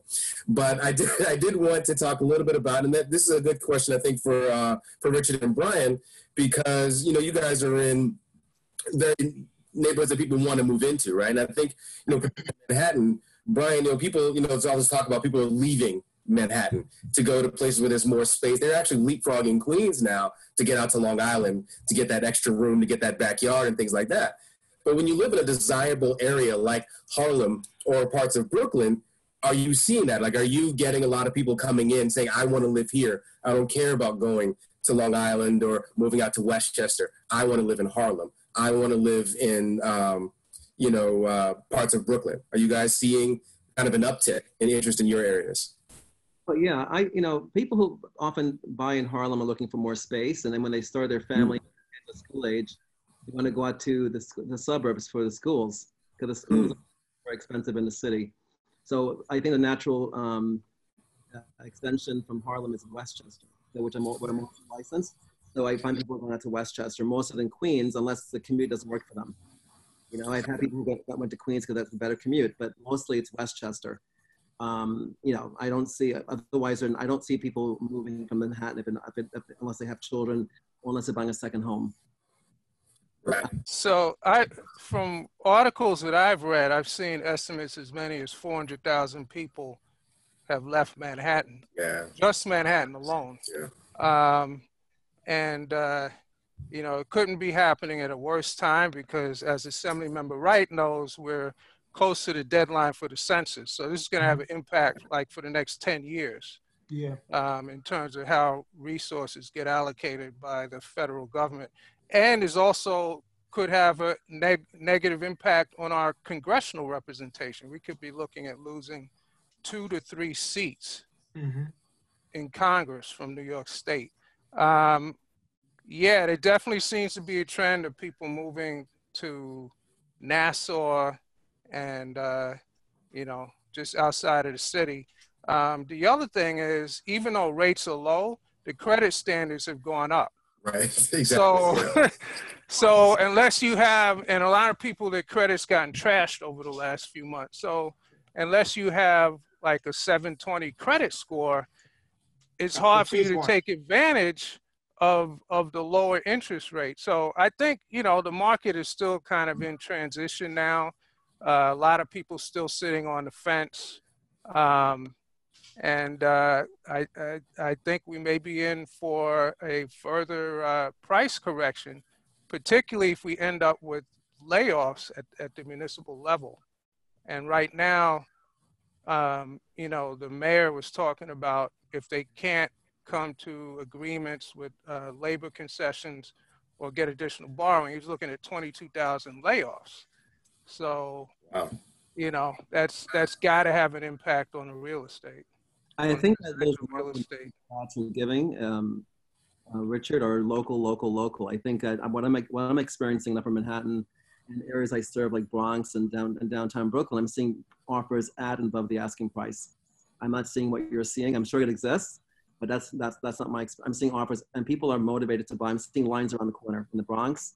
You know, depending on the price point, of course. You know, if it's under $1 million, definitely. I'm seeing lines around the corner in Clinton Hill. You know, and offer people willing to pay above the asking price. I think you're right. I have seen articles indicating that, you know, depending on what zip code you're talking about, there's been, you know, very different reactions in the marketplace. But overall, it's hard for me to see if the population's going down, how long, you know, over the next year or two, how the real estate could go up. I mean, maybe everybody's going to be coming back into New York in the next few months. I don't know. I agree with Richard. I'm also a real estate broker, and I've had my small boutique residential and commercial firm for 10 years. And I've had a few apartments pretty much sitting, and I think people are waiting it out, looking for price drops. I have been working in the Bronx over the past year, and I still see some steady momentum, obviously because the price point is lower, and the Bronx around the Yankee Stadium area in particular has become pretty trendy. But I think for the most part, people are just waiting and seeing, and I don't think we're going to have a very robust fall, unfortunately. I think in terms of the rentals, I think we're at the highest vacancy rate like in the last 40 or 50 years. Yeah, it keeps going. It keeps going up. Yeah. So quick question I have, and this will be for Assemblywoman Wright, and also for the community board members as well, myself. So 2019 was a rough year for real estate, right? With the passage of some of the rent stabilization laws, you know, as far as that aspect. So I guess a question to the panelists here, and also in February, and even though it didn't hold up, it's still in court as far as now renters having to pay broker's fee, right? So traditionally, you know, it was the renters paying the broker's fee, and then they wanted the owners to pay it. So that was a ripple there. So Tremaine, on as far as what you're seeing, how has or do you think, right, those laws and real estate and politics kind of battling it out, you know, in the media, how has that played into community aspect? How has that played into people being able to stay in their rental units or affordability for not only Bed-Stuy, but for the area that you serve and that you oversee? So a good number of our residents have been able to remain in their homes, and they are able, but those are not new negotiations. I think that the law that you were just referencing is about a new negotiation, a new relationship. So the rent stabilization does not affect fewer than the units that have buildings with less than 4 units. So a lot of the properties in, say, the 56 assembly districts are just not affected by those laws. 3-story brownstone, largely unaffected by it. Even a 4-story, because it only has 3 units in it, they may or may not, depending on how it was zoned and what they've been using the building for. So I would say a lot of the concern that I had as we were discussing the new rent laws are the laws that were going to end or what it was being referred to as, they wanted to say no eviction laws. Okay. And that was what I thought was going to be most problematic for really small homeowners. Yep. Because what that was going to effectively do was negate existing leases and change the terms so that homeowners could no longer end a lease at the end of its original term. It would be a perpetual renewal based on the desires of the tenant. And the tenant would have the right to end the lease. So it'd be completely unilateral. And I found that to be potentially harmful and it would be a great disservice for most of the people that live in my community. Yeah. And so I've been very clear about explaining that and making sure that people understand that that is not the outcome that they want. While we want to protect tenants, we also want to protect small families and small owners, and particularly small owners who live in the house that they might also have a unit in. And this is also, I believe Richard said it, or maybe it was Derek, but a large majority of the wealth of working people, Black, white, purple, green, and otherwise, is in their homes. Mm-hmm. And when we tie it up in that way and we hamstring them, what we're going to do is really erase their family wealth. Being able to return home from college and live in a family unit saves everybody some money in that family. I did it. Right. And those are the things that allow us, when you might not have a trust fund at the end, but that's your inheritance along the way, so that you can save and get ahead and make your own purchase later on. So I was just very concerned with some of that. I do believe that we will be revisiting some of these rent laws in the near future, because I think in practice and over the past few months, there's been a lot of backlash to the impending court case, and also the fact that the vacancies are growing in New York City are going to put us in a different predicament. So I think that should they continue to grow, we're no longer in a state of emergency. Rent stabilization is no longer valid. Yeah. So it's because it was instituted because of the state of emergency. And we have to just be mindful of that as we move forward with the policies. Could I just add one thing about one of the laws that got passed? That has to do with the security deposit. So for those of you doing residential brokerage, that was capped at 1 month's rent. So now if you got somebody that's got credit issues, and I'm a small landlord myself, I've had people that are self-employed. In order to make up for that, sometimes they would put up several months of security. That's illegal now. So what you're doing is you're having an adverse impact on people that have either self-employed or may have tainted credit, because now they're probably just not going to get the apartment. Rather than the landlord having flexibility to maybe have more security based on credit risk. So I think there are a lot of unintended consequences to the legislation that got passed, and it's having a deleterious impact on residential real estate. So question two, and this is for the community board members, Lisa and Mr. Flateau, the battle between, and you can come from your community board, expertise and also being a broker in the business. Who should pay? Should the tenant or should the landlord? What do you guys think? Well, from my perspective, the market is so weak right now for residential that the owners, I'm telling all the owners to pay the fee, because even though, I think there was a stay on the law. Yes, that's exactly. Practical matter, there's so many vacancies now that, that's what we're telling people. That's what we're telling owners. Lisa? I agree. And I had a situation back in March where my owner paid because he needed to rent the apartment. And I said, people have to move. And so you have to cough up the change. And not only are the owners paying the broker's fee, they're also giving concessions. I've seen, Oh, wow. 1 to 2 months free rent. That's Is, what you know, concessions right now. You're right. There's so much inventory in terms of rentals. You know, a lot of Oh, they're panicking because they're looking at the debt that they owe to the bank, and it's better to have something than nothing. What is a bird in the hand beats two in the bush? Yeah. And also, I think it's important to point out in the rest of the country, that's the way it works. I think New York is one of the few places where the burden is actually on the tenant. But, that's technically, literally neither here nor there. But I think that's a good question. I have a question for Richard. Richard, you mentioned there are budget cuts for the city, and that will affect affordable housing being built.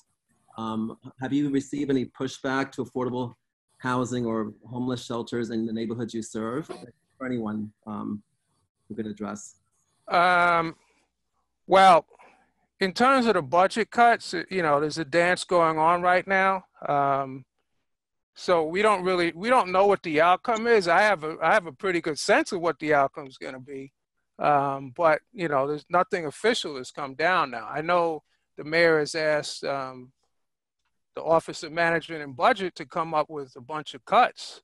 But in terms of the impact on housing, we're trying to find out right now at the community board level whether the city's going to go through with, there was a plan called the Bed-Stuy Housing Initiative, where there was a plan to do, a certain number of affordable housing units on several different sites. So I know the city's capital program is under a lot of pressure now. They're probably going to try to defer a lot of things. In terms of the shelter system, I would think that homelessness is probably on the rise, but I don't have a really good feel on that. I think the city's been putting people in hotels. That's what I've been reading. Yeah, I mean, if unemployment stays high, we're going to have more homeless people. I think from my perspective, I'm the senior director of a nonprofit organization, and we do supportive housing. Number one, we're in the process of building a 96-unit building, and we were looking for funds from the city, and the city's experienced about a 40% budget cut. So we're waiting in the wings just to see what's going to happen and where the funds are going to come for this building to be completed. So I think everyone's kind of dangling. On the flip side, once the city straightens itself out, there will be a lot of affordable housing coming online. I think at HPD, there's been a lot of turnover, and there are a lot of backed up projects in the pipeline, which are going to be delayed. But eventually, over time, we will see a robust pipeline of affordable housing to meet this homeless demand and other supportive housing programs. Do you see pushback from the members of the community with the affordable housing going up, or proposed affordable housing? There's pushback in Harlem. There's pushback around development in general, and I'm trying to get them to distinguish the difference. And they just see development as bad. So they don't think about jobs or housing. They need housing too. So, as far as Harlem's concerned right now, in my opinion, it's a very anti-development culture. Yeah, not in my backyard is big. That's okay, because I'm going to just tap into the fact that Brian keeps referring to affordable as if it's something bad. I am going to pull it to the carpet. I'm glad, just really quick, I'm glad that you do. What they can actually afford. And affordable does not have a small meaning. It's really quite large, and it services people who make over $150,000 in a household to those who are making barely 20. So I think we've got to get to the point where we stop using it like it's a bad word, and we help people, that we work a little bit harder to make sure that people understand that we need all of it. We're very fortunate. I'm waiting for a project. I don't know the status at this moment off the top of my head. I'm waiting to get an update. But it's for seniors, and we had to ask for affordability from 20,000 and a household income of 20,000 up to 80,000, and it was just reflective of who actually lives in our community. And so I think that we've got to remember that affordability can speak to all of the people that live here. It's just a matter of how we're going to mix it together so that the financing will make sense for us ultimately. Right, I agree. It's also very important to have mixed use housing where we can blend some of these income bands together. And from the community, and this whole topic of affordability bands or income bands needs to be better understood. And that's an area that's lacking at the community level, in my opinion. Well, what I'll do on that aspect, I'll also plug in community boards, right? So a lot of times if there's a project going on, go to community board meetings, and Mr. Flateau can tell you more. They'll talk about what's called AMIs, right? Which are the area median incomes, right? So, and that is the metric that's used as far as gauging affordability for a particular project. And a lot of times, and Lord knows I've sat throughout these last 8-10 years that I've been on the community board, hours and hours and hours of a lot of these presentations. So I think it's important too for folks in the community to be involved and see. So when you're talking about affordable housing, to see what these projects actually mean when you go to the community board meetings and you look at those presentations and you see who approves it and look at the process. So I think that aspect is important too. Yeah, to amplify on what Tywan said, I think that the trend towards concentrating poor people in, specific housing, that's been, we've drifted away from that trend probably in the last 20 or 30 years because, it proved to be a disaster to try to isolate people. So, as Assemblymember Wright pointed out, most of these affordable housing developments have broad bands going from anywhere from, 40% of area median income up to say 110 or 120%. So you want to have a group of, mixed income folks in a building. And I think, they tend to work a lot better that way. And no side doors. No side doors. Right. So there's a report. No poor doors. Yeah, no poor doors. No poor door stuff. None of that. Nice one. Well said. Because I haven't heard that brought up in a while. Because that was a hot topic a couple of years ago, and that was one I've seriously debated for a little while, and we haven't heard it again. But you're right. There's got to be, like you said, more of a bringing together the people who live in an area, not a separation. So I wouldn't walk in there. If I lived in that building, I'm walking in. I don't care what kind of door they got. I'm walking through the main door. What y'all talking about? Listen. Representative developments in Harlem, like for Abyssinian Development Corp, and for other small developers where they're mixed income, affordable up to 100,000 down and down. So yes, affordable can mean many different things. Not just doesn't mean poor. 100,000 is not low income, but there are restrictions. You got to live there for the duration of the tax abatement. But yeah, I working for a large firm, I have not seen pushback. My firm is like development. We have a lot of developments coming in. I have developments in the pipeline. I don't see an anti-development culture here. That's not my vantage point at all.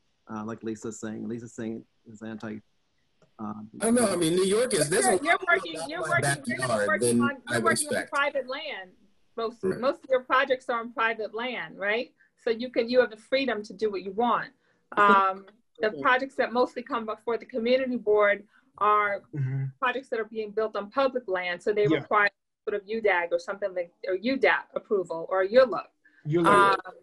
Only if they need a variance will they come before a private development come before the community board. So there's a difference. Or sometimes they're trying to get a bonus to add more. So we've seen a lot of fresh market applications in Community Board 3 because we've been designated as a food desert. But the developer gets to build an extra floor though. So, so that's pretty much the exception. If the developer's trying to get a bonus, it could be on private land, but they're trying to get a bonus. So, for something like the fresh market.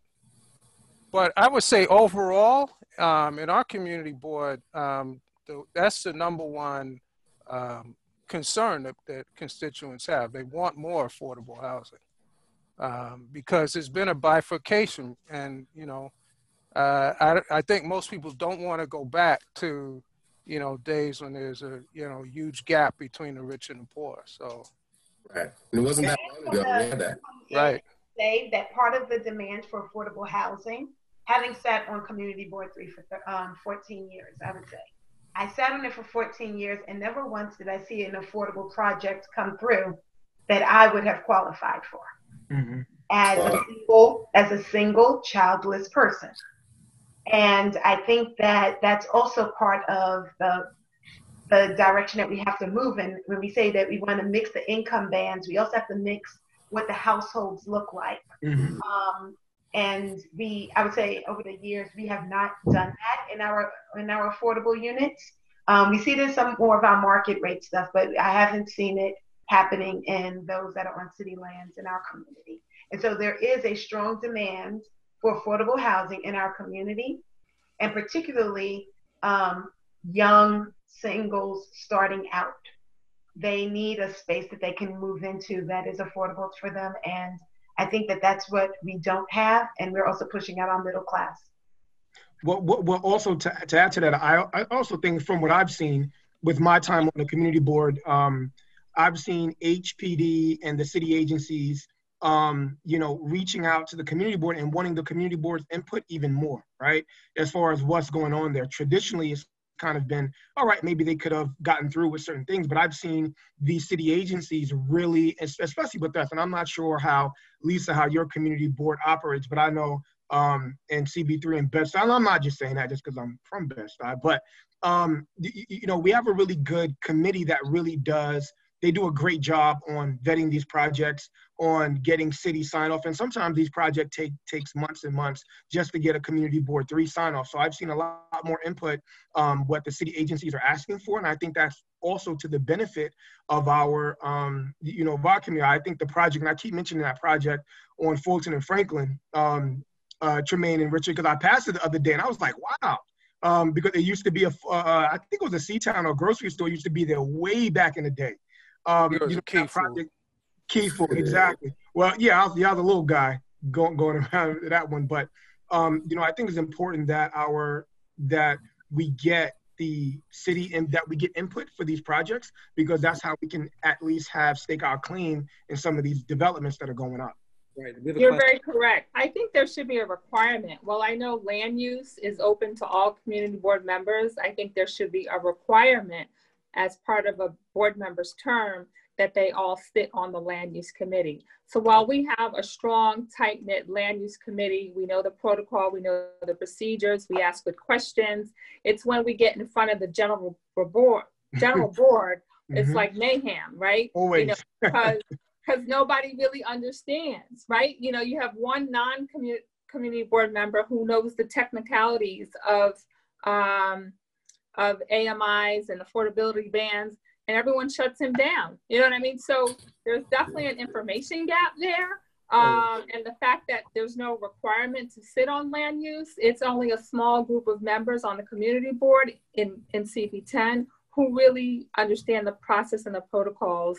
But we do engage, we do bring developers in, we're trying to make sure they come more than one time throughout the process, so there's continuity. So we've really built that up, but that's only like maybe 8 to 10 of us out of 40 to 50 members. And I'd actually like to piggyback, sorry, real quick. I just wanted to ask this real question because I think it piggybacks on what Brian and Ty both asked recently.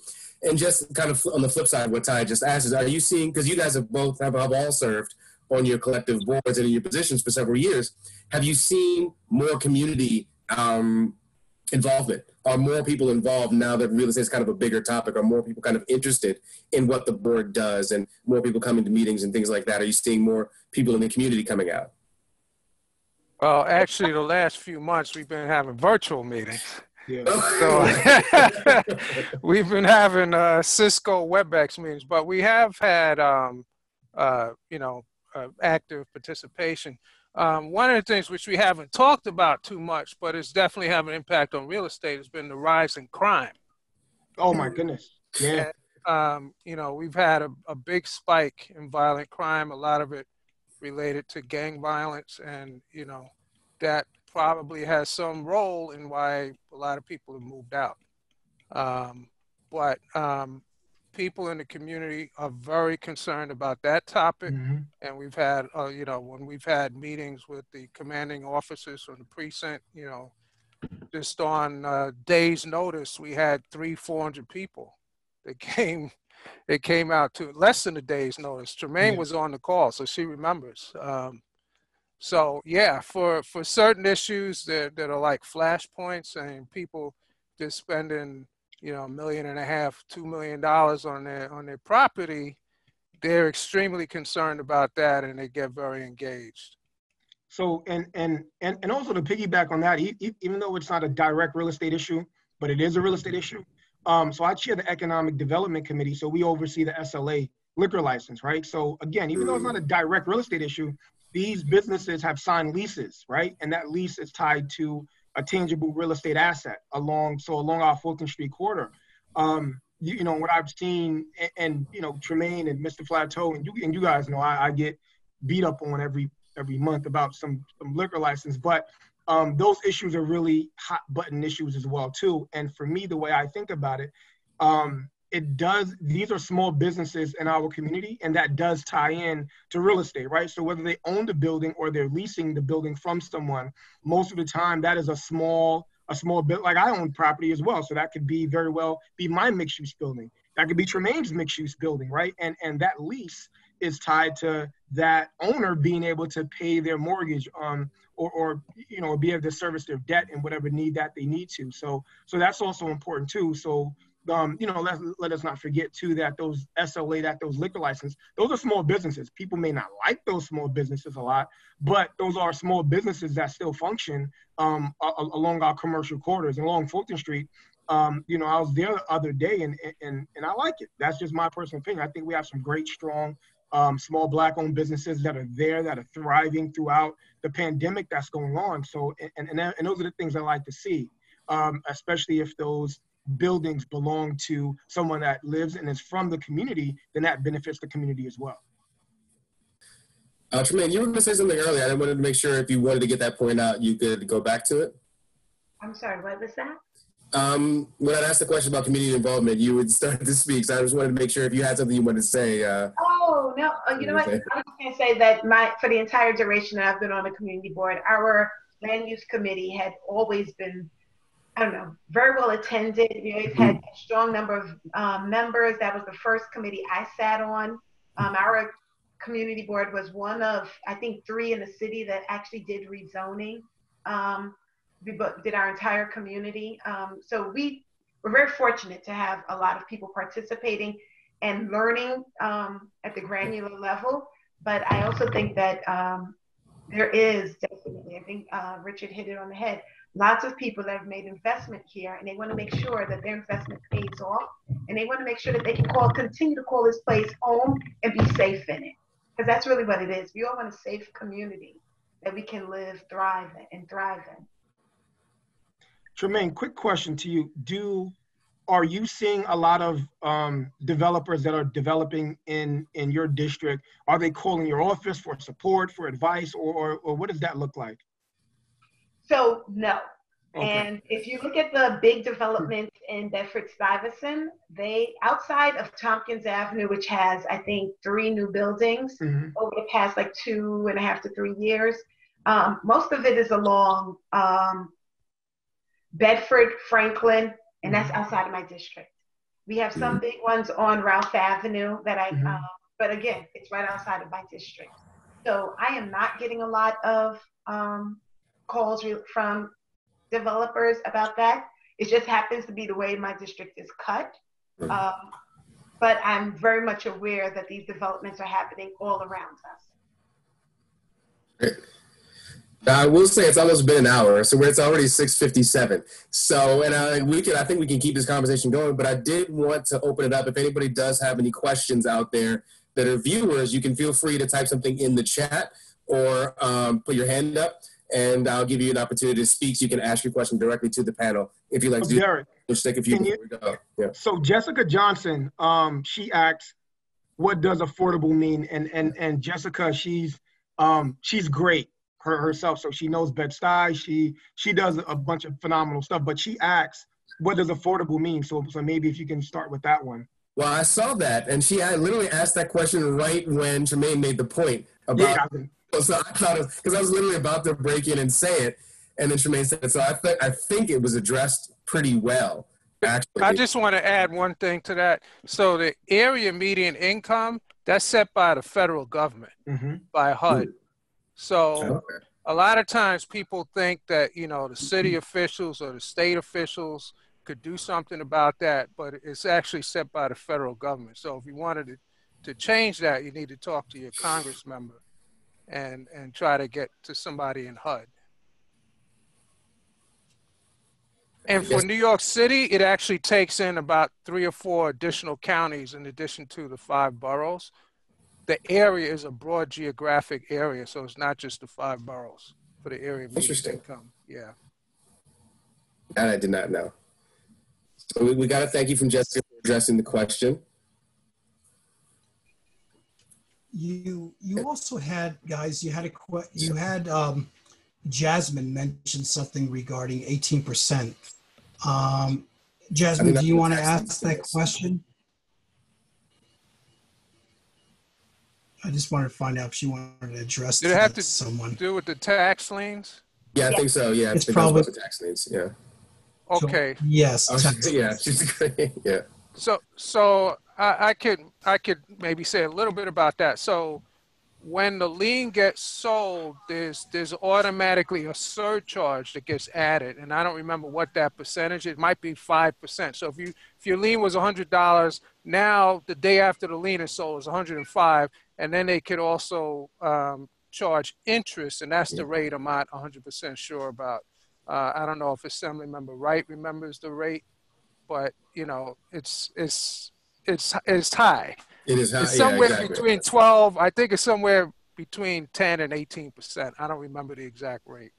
But you don't want to get caught. You don't want to get caught in that tax lien sale. That's the bottom line, because they'll add the administrative fee and legal fees. I left that out. They add legal fees, and then they charge interest. So if you were in trouble before the lien sale, you're in bigger trouble after the lien sale. Yeah. It almost triples number of floods. So because these are water bills, can be as low as $5,000. Hey guys, I just want to thank you. You know, Brian, Tywan, Derek, great selection. Thank you, Richard, Lisa, Tremaine. You guys you were very informative. I really enjoyed listening to it. Is there any way that real estate professionals to have a great working relationship with their local, government officials? Anyone can answer that, you know. So I'm going to say yes. I think that it is an important relationship. Our real estate professionals are large and small, and they all need to understand what role they play in our community, as well as in our local economy. The larger developers can make more hires. They might be hiring building maintenance. They may also be the people developing lots of land that have been sitting idle. And regardless of the size of the developer, they all impact the community around them. So it is very important for us to have a relationship, to have us ongoing. Doesn't mean we always agree, but it means that we need a relationship so that we can talk and work through all of the concerns. And for our smaller owners and developers, they definitely need to have the ear of their local official, because I often tell the people in my community, everybody in Albany every community, every constituency you can imagine has a lobbyist in Albany, except for a small homeowner that owns a 1- and 2-family house.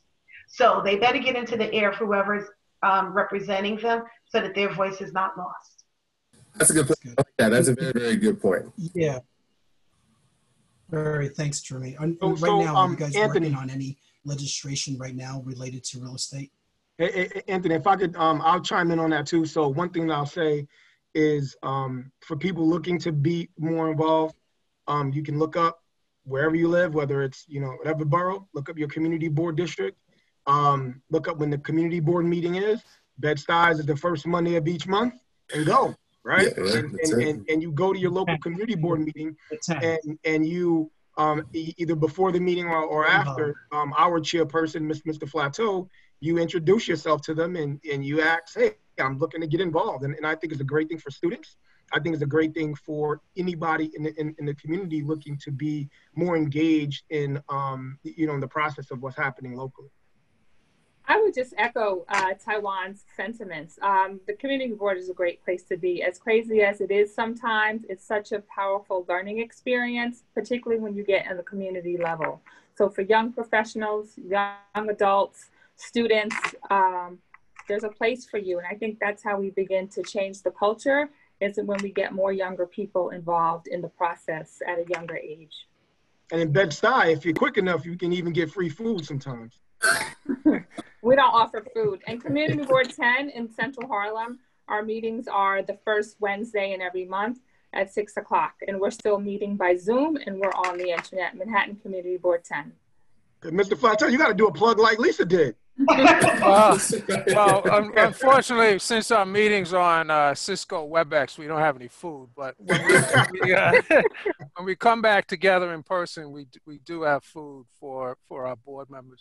But yeah, I just would join with the comments of my other panelists and say that community boards are a great place to get into the flow of information about different things that are happening within the community, whether that be businesses trying to open and get liquor licenses or different real estate projects. So that's a great place to start.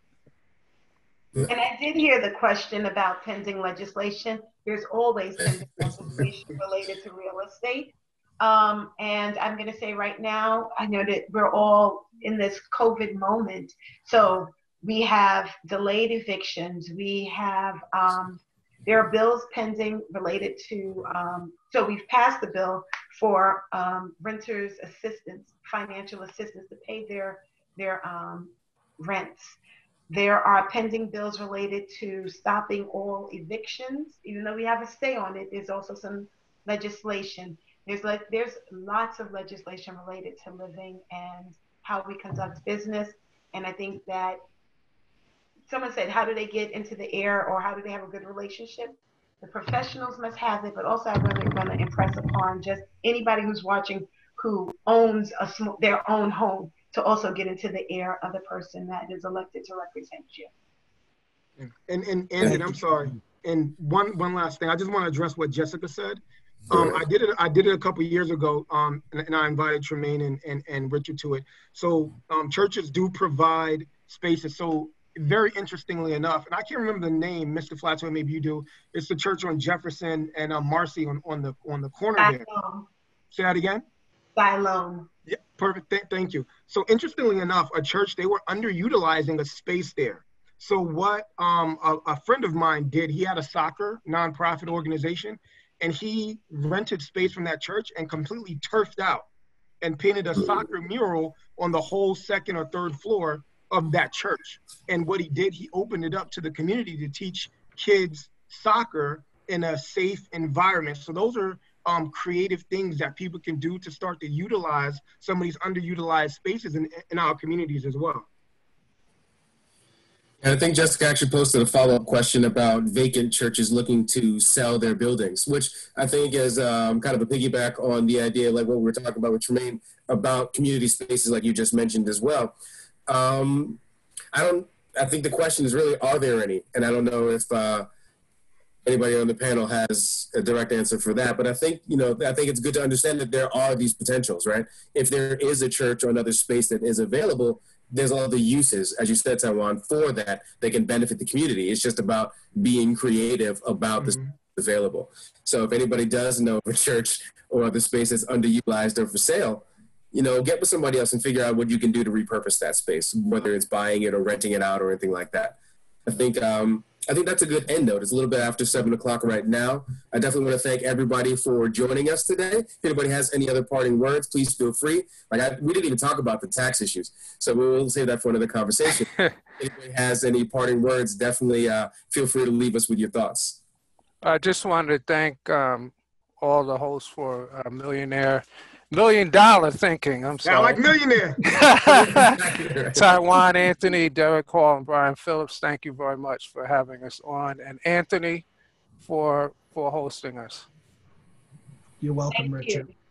Yeah, Thank this is you. fabulous. Thank you. Yeah. We really appreciate you Very guys. good. This has been a lot of fun. I've enjoyed it personally. Brian, Tywan, you guys are smiling as well. I know you guys enjoyed this conversation too. I'm very happy about that also. We'll make sure to send you guys a recorded copy as well. Yes. Thank you. Yep. So Thank you, Jessica Johnston, for all those great questions. Yeah, that's right. Big up to our host in the audience. I want to thank everybody for joining us. You guys have been amazing. Really appreciate your involvement. Looking forward to future conversations as well. Everybody have a good evening.